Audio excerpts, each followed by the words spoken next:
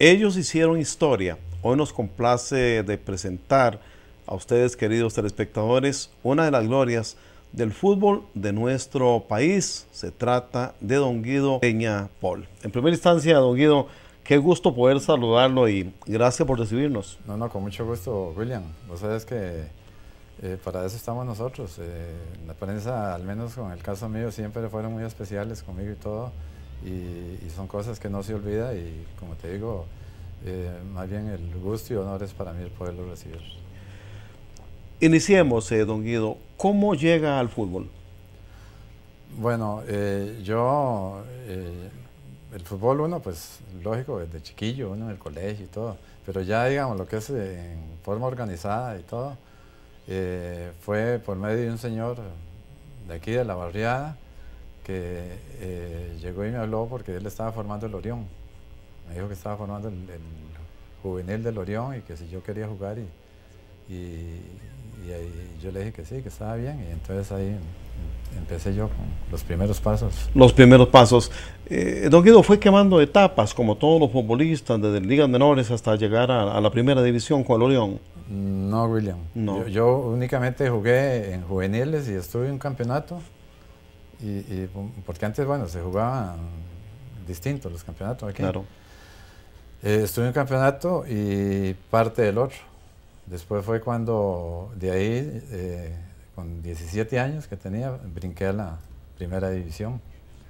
Y digamos, son de las cosas que uno ve ahora, porque en ese entonces el entrenador, vamos al frente del estadio, en las canchitas. Las canchas anexas. Anexas, que está ahí. Claro.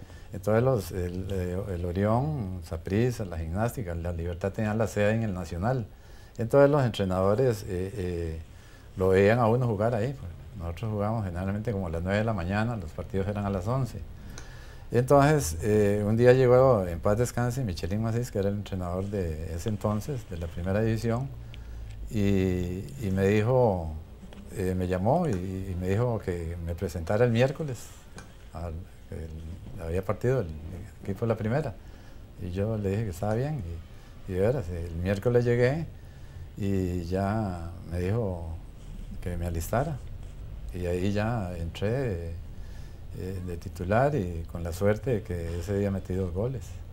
Y ya pues posteriormente ahí seguí con el equipo.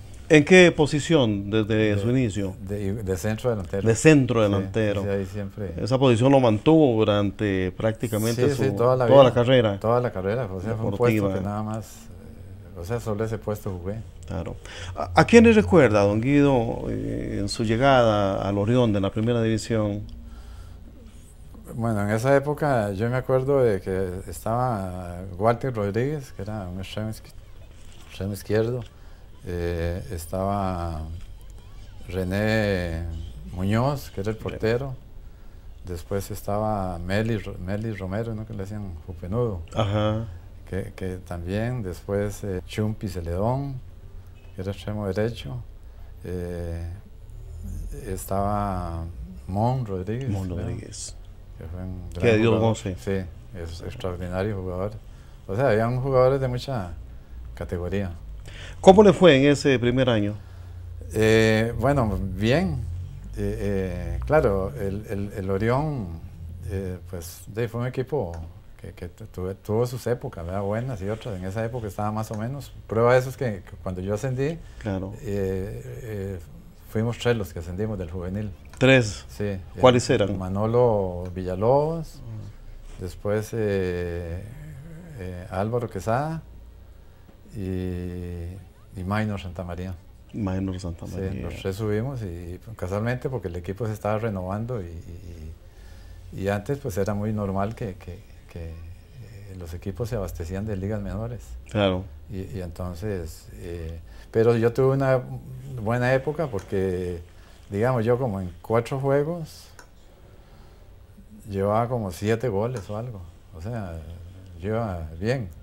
Lo que pasa es que después ya lo empieza uno a marcar más. Claro. Y para uno es difícil porque no es igual jugar un equipo, como decir, Alajuelas, Saprissa, que tiene, en ese entonces tenían buenos los constructores, ¿verdad? Los que se creaban claro, las jugadas. Los que creaban.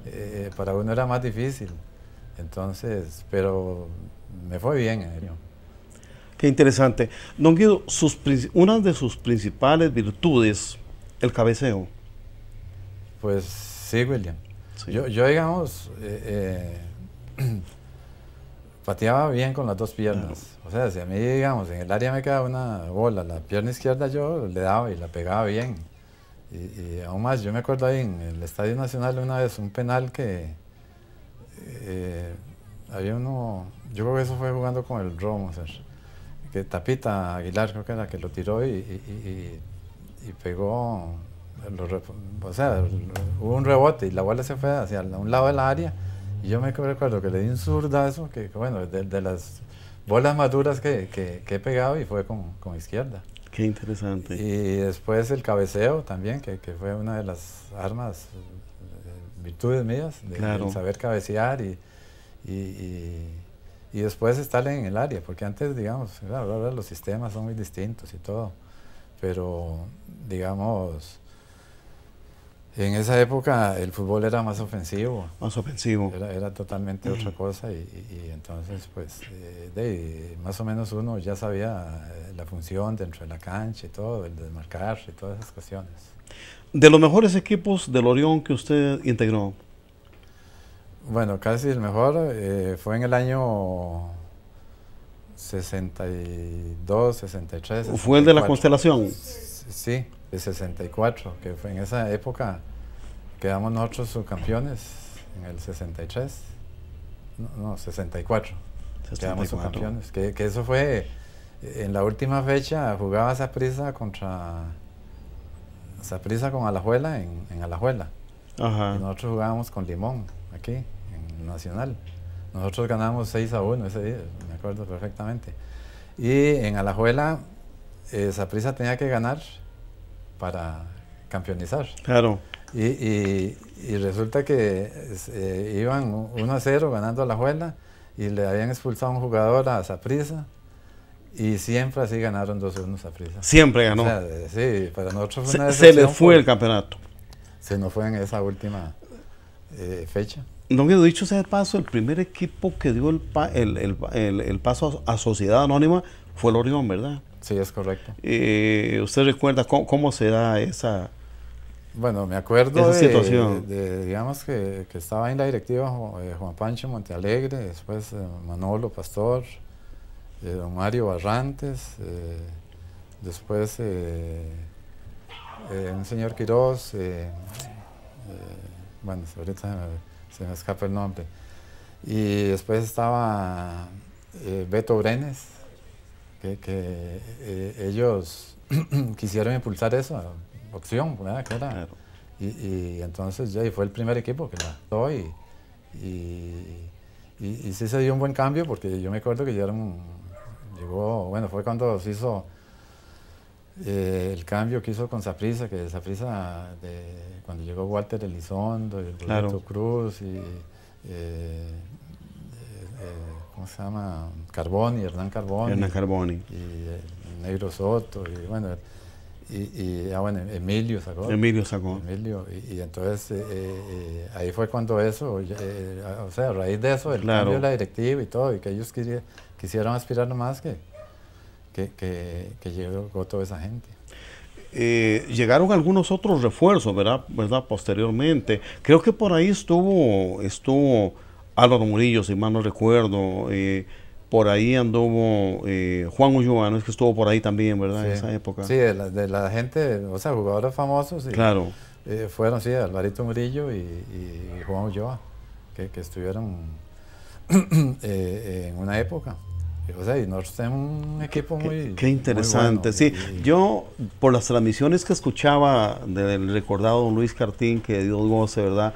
Mi maestro, ¿verdad? Don Luis Cartín Paniagua, recordaba de jugadores que le queda a uno grabadísimo, ¿verdad? El caso Cabina Rivera, Fran Lizano, Papo Granados, Orlando Soto, Morales, Guido Peña, Cañoncito Carboni, ¿verdad? Entre otros, que ya era como una formación Melico Brenes, ¿verdad? Efectivamente. Evaristo Allen. Evaristo Allen, que también jugó, sí, claro. No, sí, entonces, más o menos por ahí andaba, ¿verdad? Esa formación. Así es, sí, yo por ahí tengo unas fotos y ahí están todos ellos. Qué interesante. Sí, era un gran equipo. Claro. Desgraciadamente que son equipos con poca afición y todo. Sí, claro. Entonces, eso fue uno de los grandes problemas bien que mal, aunque en esos tiempos pues, los gastos no eran muy onerosos de los equipos ni nada, pero siempre habían sus gastos y el público es, sobre todo en nuestro país, es fundamental para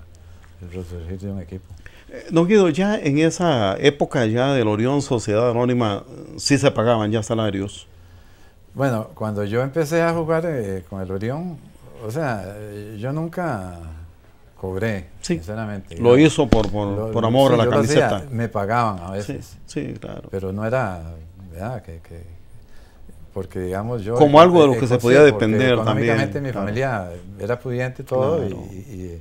y entonces uno lo que le soñaba era jugar. Claro. O sea, pero cuando esa época pagaban 100 colones por mes. Imagínese. Algunos 200 colones. ¿De qué año estamos hablando? Años 54. 54, qué interesante. O sea, era risible, digamos. Sí, por supuesto. Claro. Pero también hay que ver que en eso la plata valía más, ¿verdad? En esa época y todo. Claro. Pero de cualquier manera eran sueldos muy bajos. O sea, pero cuando eso es que, digamos, uno jugaba, digamos, por corazón, como dicen, claro. Por la camiseta, digamos, entonces uno se entregaba totalmente al equipo. ¿Cuántos años dedicó al fútbol? ¿Y siempre con el Orión? No, yo en total estuve en primera división aproximadamente 18 años. ¿Cómo se daba esa situación, verdad? De que los futbolistas hablan de 18, de 20 años, ¿verdad? Sí. En una carrera que, bueno, imagínese usted que para llegar a esa edad como futbolista hay que tener mucha calidad, ¿verdad? Sí. No cabe la menor duda. Sí, definitivamente es que, digamos, los tiempos han cambiado mucho, digamos. Usted ve ahora, digamos, vos viste esa época. Claro. O sea, el que vivió esa época y ve el fútbol de actual, o sea, es de la noche a la mañana, claro. La diferencia. Y aún más, uno lo ve no solo aquí en Costa Rica, sino a nivel mundial.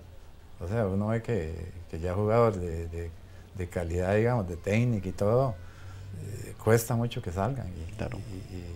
Y desgraciadamente ahora yo lo atribuyo todo eso a los entrenadores. Cualquiera, digamos, sale, se retira, es entrenador, ¿entiende? Y entonces, con los sistemas defensivos que hay ahorita... Se juega a no perder. Exactamente. O a ganar por la mínima. Sí. Es muy difícil así, ¿verdad? Entonces, ya el espectáculo que era antes, verlo, digamos que la persona que iba al estadio se sentía ver jugadas lindas, de taquitos, Sí, y por ejemplo, esos balones, un puntero izquierdo centrando esas pelotas, ¿verdad? Con esa habilidad, sí, ¿verdad? Sí. Ese centro delantero llegando o dejando pasar la pelota para entrar el puntero, ¿verdad? Por el otro lado, y si no llegaba al interior. Exacto, sí. Era un fútbol vistoso, alegre. Totalmente. Fútbol de espectáculo. Totalmente. Y qué lástima, que se vaya perdiendo eso. Sí, digamos... y se pierde la creatividad del futbolista también. Vea,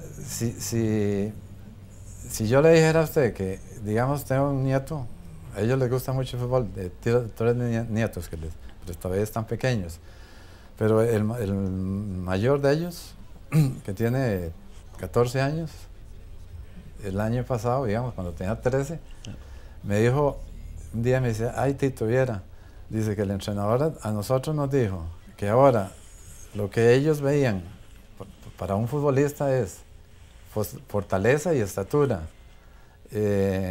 condición física y velocidad. Y le dije yo, pero la técnica, me dice, no, dijo que la técnica no. O sea, yo sentí una desilusión tan grande por dentro que dije, claro ¿cómo es posible? Hasta le dije, ¿cómo es posible que les digan desde donde ellos están aprendiendo y todo, que le digan esas cosas? Y me dice, sí, así es. Y entonces ya uno lo ve en la primera división aquí, que ahora lo que buscan es eso. Entonces ya el fútbol que se practicaba antes, que era, habían goles, porque el fútbol era ofensivo, sí. Se deleitaba, digamos, la persona viendo esas jugadas de habilidad que ahora no se ven. Que incluso se salían del libreto, ¿verdad? Totalmente. El futbolista virtuoso, ¿verdad? Totalmente. Claro. O sea, que es una lástima, pero es la realidad que estamos viviendo ahora. Claro. Don Guido, usted que fue goleador, ¿qué goles graba actualmente en su retina? Que por su definición o por su belleza, por el tipo de jugada le hayan quedado grabados, ¿verdad? Bueno, siempre he tenido muy presente, digamos, uno que le metía esa prisa cuando yo estaba con Cartago. Ajá. Que ese partido quedó 1-0, que nosotros ganamos con ese gol. Y que estaba, el portero de Saprissa era Marcos Rojas, y fue de cabeza también, un centro de Wally Vance. Y con ese partido, con esa pérdida, perdón, el Saprissa no ganó invicto ese campeonato. O sea que derrota fue ese partido. La única derrota. Sí, entonces siempre lo he recordado mucho en ese aspecto. Y después sí, yo de cabeza metí muchos goles. ¿En partidos internacionales? En partidos, sí. ¿Y con la selección? Con la selección también, sí me acuerdo.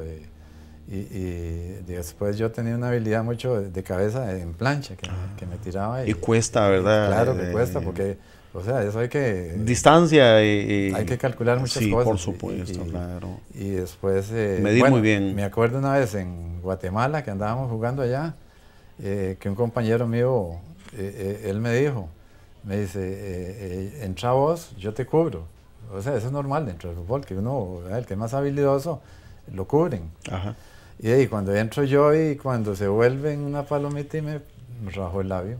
O sea, que es lo que te digo, está uno expuesto también a... Por supuesto. Pero sí, recuerdo mucho de esos goles, que sobre todo los de cabeza son goles muy bonitos. Claro. Don Guido, ¿tuvo en qué inspirarse usted en el fútbol? ¿Alguien que admiró usted bastante, en quien se inspiraba? Pues no, porque yo, digamos, tuve un problema que fue que yo tuve, el padre mío era español. Ajá. Yo era un señor, o sea, esos españoles, pero bravos, ¿verdad? Que reacios y todo. Y él nunca le gustó que yo... ¿No tenía el apoyo usted de su padre? Yo tenía que, digamos, cuando empecé a jugar con el Orión en juveniles, mi papá tenía una finca aquí por Desamparados. Entonces nosotros nos íbamos normalmente los sábados ya noche. Y entonces yo cuando los partidos me valía de mamá y yo le decía, mamá, si papá pregunta por mí, dígale que ando por ahí en la finca y todo. Entonces ahí escondidos me llevaba el maletín y salía a la carretera, agarraba el bus y después llegaba el otro bus a la sabana y así. ¿Cómo cuesta, verdad? Sí. Parece mentira. Abrir ese campo, ¿verdad? Ahora yo veo que uno hasta los nietos los ayuda y los lleva y el papá lo lleva a entrenar y mi hijo, yo veo que lleva al hijo de él, a mi nieto a entrenar y todas esas facilidades, y yo a veces me pongo a pensar y lo que me costó a mí todo. ¿Y cuando llegó a primera cambió? No. Todavía no. Todavía no. Él no estaba convencido. Se enojaba conmigo, me decía que nosotros éramos unos payasos, que lo que hacemos era ir ahí, de correr detrás de una bola y a que la gente disfrutara. Vamos, te voy a contar una anécdota que digamos, yo como a los 4 años, digamos, tenía yo como 21 años, tuve una fractura en el tobillo y una ruptura de ligamentos. Entonces yo, fue un partido en una noche con la abuela. Yo casi no dormí en la madrugada. Y en la mañana, porque él se levantaba temprano, como a las 6, para irse para el negocio, mi papá. Claro. Entonces esperé que él se levantara y ya le dije a mamá, le digo, ya, no podía poner ni el pie al abajo. Entonces... ¿Y cómo explicarle a él también? Sí, no, porque él era así, que ni le hablaba a uno, así era muy parco. Sí, un parco. Y entonces me fui para donde el doctor, donde Ollis, José Luis Ollis. Claro. Y llegué y ya me vio.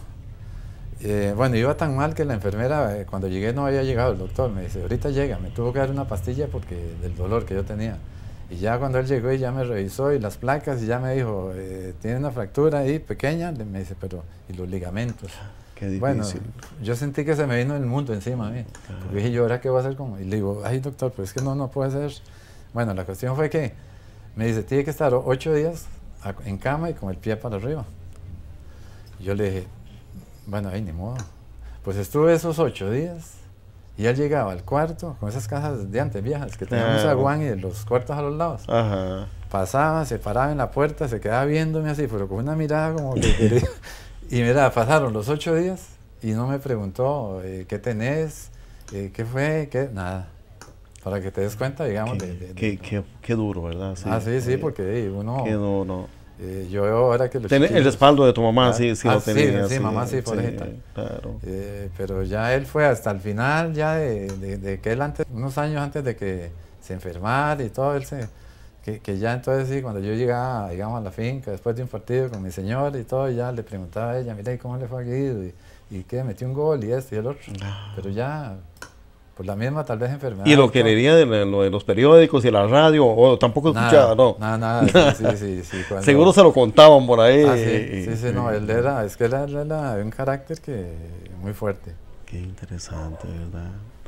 Seleccionado, Guido, muchas sí, varias épocas, veces, sí, varias veces. 4 ocasiones. Sí. Bueno, a nivel juvenil. Para eliminatorias también de procesos mundialistas. Sí. En la primera vez fue en juveniles, para un centroamericano. Claro, lo que pasa es que antes, en esa época, no habían tanta, como ahora, que hay mundiales, sino que normalmente era campeonatos de Centroamérica. Centroamericanos, ¿verdad? Que eran, por cierto, muy fuertes, ¿verdad? Sí, claro. Ese tipo de campeonatos, centroamericanos y el Caribe, ¿verdad? Sí, y claro. Entonces ahí me seleccionaron, y después... a nivel de primera división, sí, como en 4 ocasiones, estuve, digamos, para las eliminatorias del 62. Esas eran para Chile. No, para 66 fueron en Inglaterra. 66 en Inglaterra. Para la del 66. 66, ajá. Ahí estuve también, y después en otros torneos de estos centroamericanos y... bueno, ya se me va el nombre. No sé hubo varios torneos, ¿verdad? Sí, también antes había mucho... de confraternidad, habían unos, ¿verdad? También, sí. Pero ese era a nivel de clubes. De clubes. Sí, pero sí, es que clubes antes campeones o subcampeones de CONCACAF, ¿verdad? Sí, antes también costaba mucho, o sea, digamos, para ser seleccionado costaba mucho. Digamos. Sí, o sea, había varios para cada puesto. Sí, muchos y buenos. Muchos y muy buenos. Y después, que eso toda la vida ha sido, digamos, los jugadores, Saprissa y de la Alajuela siempre son los que, a esa hora y en esa época, la mayoría también eran de Saprissa y de la Alajuela. Entonces uno luchaba contra, digamos, estaba Roldán y Juan Ulloa. O sea, era gente de mucho peso, que entonces no es como ahora, que ahora... digamos, llegar a una primera división, pienso yo que es muy fácil. Claro. Pero en esa época sí era... Pero sí, por dicha, yo fui seleccionado así como en 6 ocasiones. ¿En alguna oportunidad lo llamó algún equipo al exterior para que se integrara? Sí. Sí. ¿Tuvo ofertas? Sí. Digamos, bueno, aquí en Centroamérica, en Guatemala, en Salvador... Y después en Chile, con la Universidad Católica creo que era. Pero igual, yo tenía esos problemas cuando yo estaba jovencillo y todo. Y entonces no tenía nadie que me ayudara. Y las directivas ellos no les interesaba. Más bien deseaban que uno no se fuera. Claro. ¿Entiendes? Porque no es como ahora. Pero sí...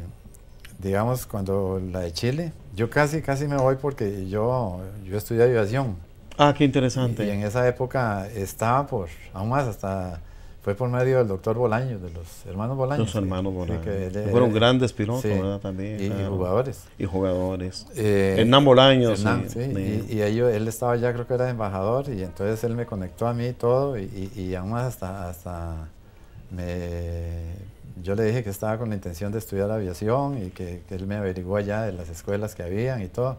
Pero ya en esa época también yo estaba muy ennoviado aquí con mi señora y todas esas cosas como que no se dio ninguna, pero sí tuve la oportunidad de haber medido. De ser contratado Sí, en el exterior. Sí, no me fui porque yo no quise, pero sí tuve la oportunidad. Guido, ¿no tiene usted o no guarda en su retina más o menos cuántos goles hizo aproximadamente en su carrera? No, William, vos sabes. Pero sí fueron incontables, ¿verdad? Sí, yo la verdad es que... ¿Fue goleador nacional? No, siempre estuve, vos sabes. Siempre estuvo entre los primeros. Que también antes, digamos, yo tuve... es que yo arrastré ese problema de que como a papá no le gustaba... Claro.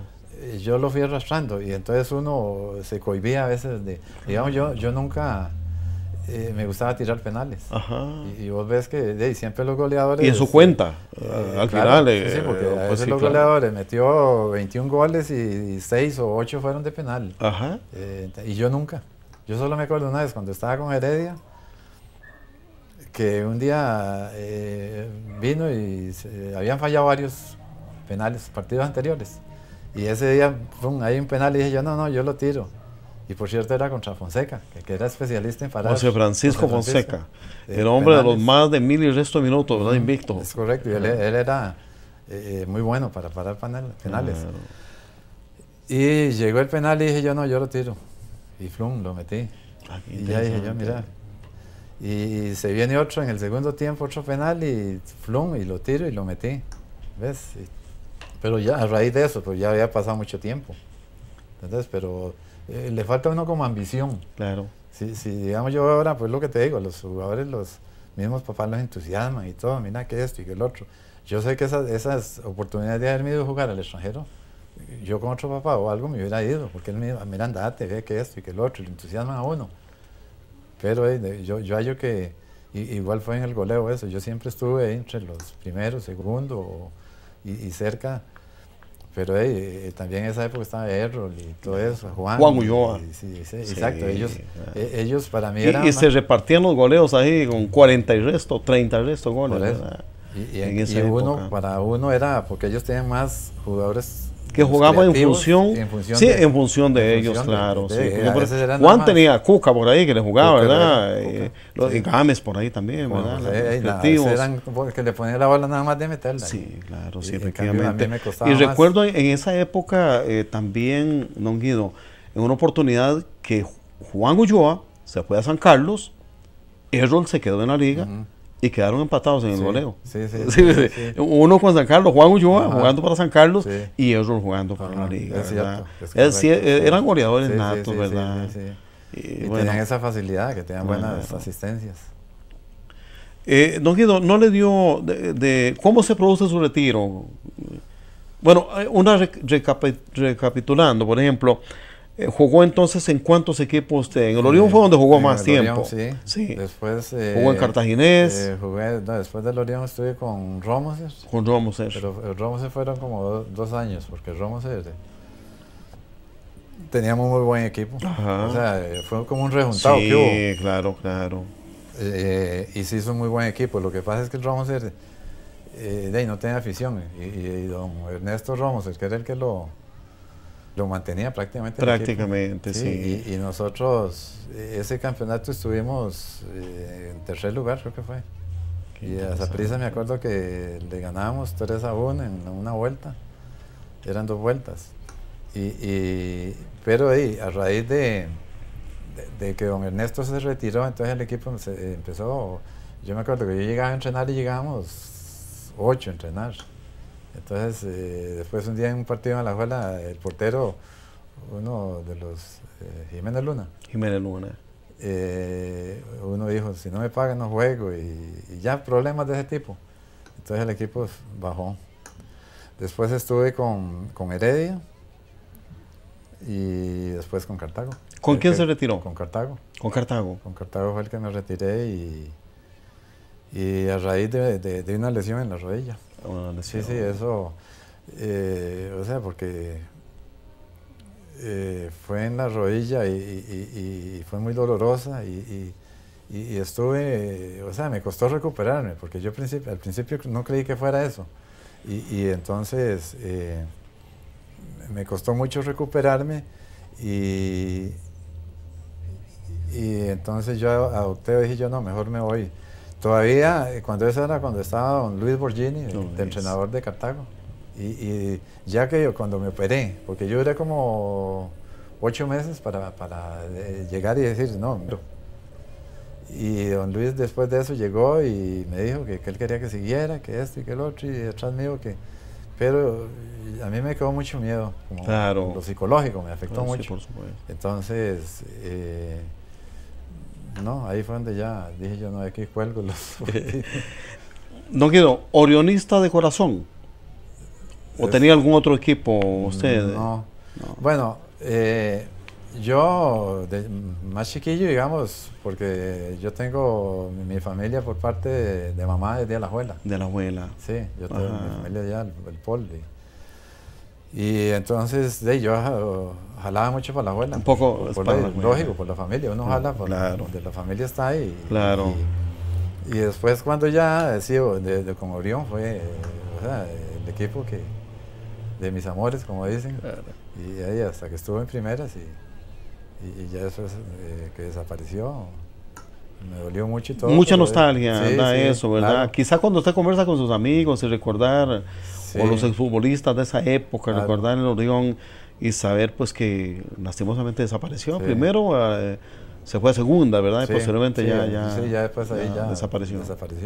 Qué lástima. Sí, es muy doloroso porque digamos, tanta historia, por la historia de todos esos equipos como la Gimnástica, la Libertad, el Orión, todos que hicieron historia en Costa Rica, pero desgraciadamente el sistema del fútbol en Costa Rica no permite, o sea, en San José es Saprissa y punto. Claro. O sea, te he visto que hay muchos equipos que suben y no aguantan porque desgraciadamente aquí los equipos dependen mucho de la afición.